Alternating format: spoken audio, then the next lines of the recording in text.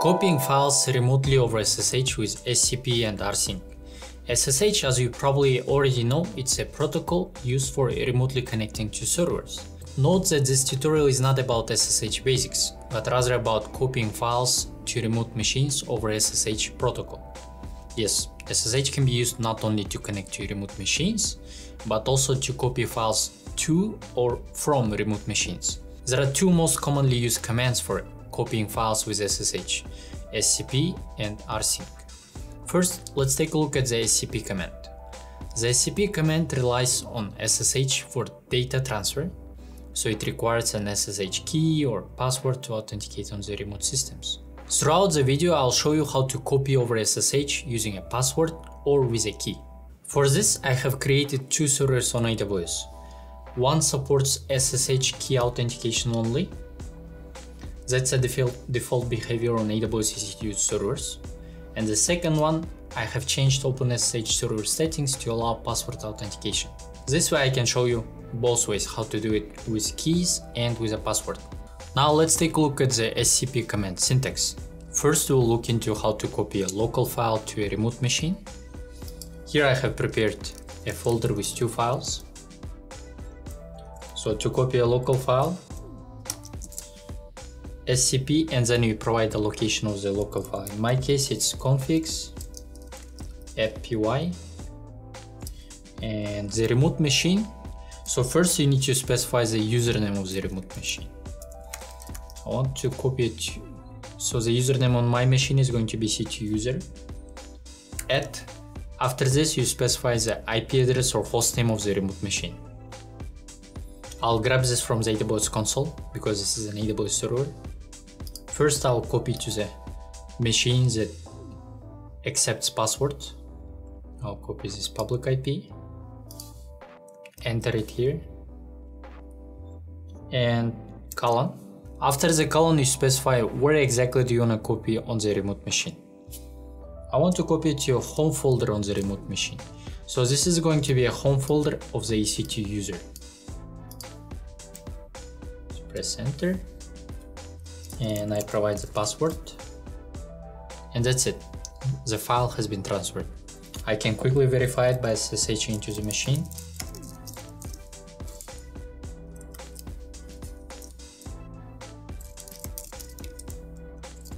ls, and there you go. Now let me also show you how to copy with a key if the remote machine requires key authentication. The command overall is going to be similar, but just with additional option. Let me change here to an IP address of the machine that requires key authentication. Here we go. Paste in here. So if I just copy like this, I'll get permission denied because I need to provide the key. So you just need to add one more option, -i, and then specify the location of the key. In my case, it's located under home folder inside .sh folder. Inside it, there is a file called imac.pem. That's my private key. Enter. And there you go. I have copied over the file successfully. To copy a directory from a local system to a remote system, you need to use a -r option. That stands for recursive copy. Let's try to copy this configs folder to the remote machine. The syntax is going to be also similar, SCP -r configs. This is the location of my folder, and I want to copy this folder to a remote machine, EC2 user let's copy the IP address of the machine with a password, enter here. And where do I want to copy it? I want to copy it just to a home folder. Press enter. Enter the password. So now let me verify that it has actually been copied.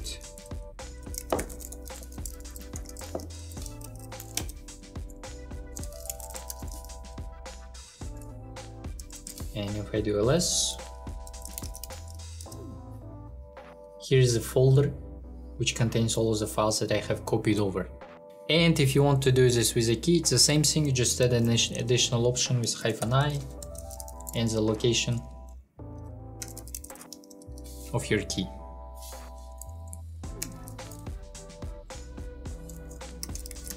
So if you want to do the other way around, if you want to copy a remote file to a local machine, you're just going to switch the places. Let me show you. Let's say I want to copy from a remote machine.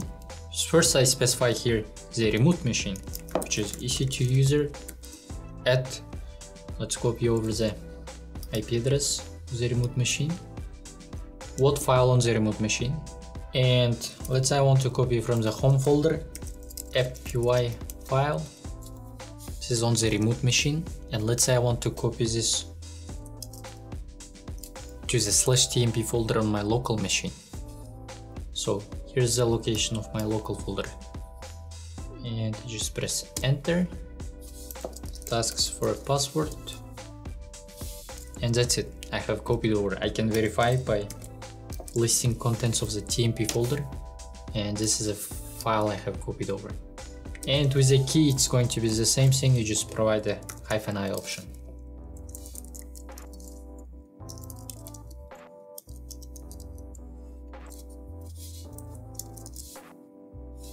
And some notes to mention. To be able to copy files, you must have at least read permissions on the source file and write permissions on the target system files. Be careful when copying files that share the same name and location on both systems, because SCP will overwrite files without a warning. If SSH on the remote host is listing on a port other than the default 22, then you can specify the port using the -P argument. Use lowercase -p option if you want the original file permissions and access modification times to be preserved on the destination. Now let's take a look at the rsync command. Rsync is a quite powerful tool. It's more advanced than SCP with many customizable options. Rsync can be used to copy files from local to local, basically copying files on the same machine from one folder to another folder. It can be used to copy from local to remote machines, from remote to local. Example of copying files on the same machine is this. -A option, which is short for --archive, is most common because this option tells rsync to sync directories recursively, preserve symbolic links, modification times, groups, ownership, and permissions. Note that omitting the file name from the destination location copies the file with the current name. If you want to save the file under a different name, you should specify the new name on the destination part. You could use rsync for synchronizing local directories. One of the example use cases is to create a local backup of the website files. Okay, so we talked about using rsync for local copies, but we use it more often for remote file transfers. In the following example, we're transferring a directory from a local to a remote machine with a password authentication and with a key authentication. To transfer data from a remote to a local machine, use the remote location as a source. So basically, you just switch them with a password authentication and with an SSH key authentication. If SSH daemon on the remote host is listing on a port other than the default 22, you should specify the port using the -E option and pass the SSH command with right options. Here is with a password authentication, and here is with SSH authentication. When transferring large amounts of data, it's recommended to run the rsync command with a capital -P option. With capital P option, rsync will keep partially transferred files, so you can resume the rsync copy later if the transfer gets interrupted by a network problem or any other reason. Another common option used is -Z, short for --compress, and it's used to compress data while it's being transferred over the network, because transfer data size is reduced, which helps in slow network conditions. Note that data will be decompressed after the transfer, so you will have files in their original size at the destination location. Now, when should we use SCP and when should we use rsync for remote file transfers over SSH? Rsync is considered to be faster than SCP as it provides fast incremental file transfer by transferring only the differences between the source and the destination. In other words, it won't copy the data that's already in the destination. Rsync is commonly used for mirroring data, incremental backups, copying files between systems. So to summarize, you should probably use SCP for simple one-time tasks, or if you are transferring just a few files, because SCP is simpler to use. For recurring tasks like cron jobs, or if you are transferring a large amount of files, use Rsync.